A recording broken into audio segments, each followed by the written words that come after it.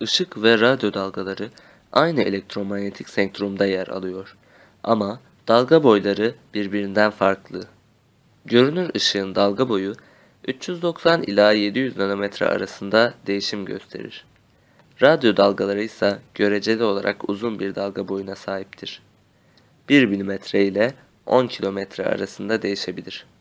Radyo dalgalarının enerjisi maddeyi oluşturan elektronlarla etkileşime giremeyecek kadar düşük olduğu için dalgalar duvardan bile geçebiliyor.